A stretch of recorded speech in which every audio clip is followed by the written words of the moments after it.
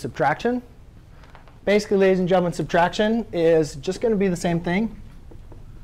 F of x plus, or I'm sorry, f of x minus g of x. So in that case, it would be x squared minus x plus 1. Again, if I asked you guys to find the domain, it doesn't matter if I'm adding square root of x plus 1 or subtracting square root of x plus 1. Domain is what numbers can you not plug in? What numbers can you plug in?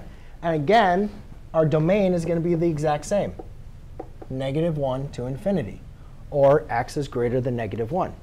Doesn't matter if I'm adding or subtracting this. You cannot plug in any number that is less than -1, right?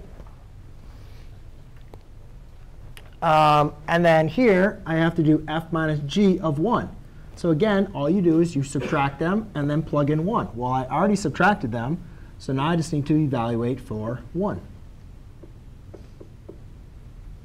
So I have basically 1 squared, which is 1, minus 1 plus 1 is the square root of 2. You cannot subtract 1 minus the square root of 2, so you just leave that as is. And that's it. So there's two things I want you guys to understand. When you guys are combining fractions, or when you're combining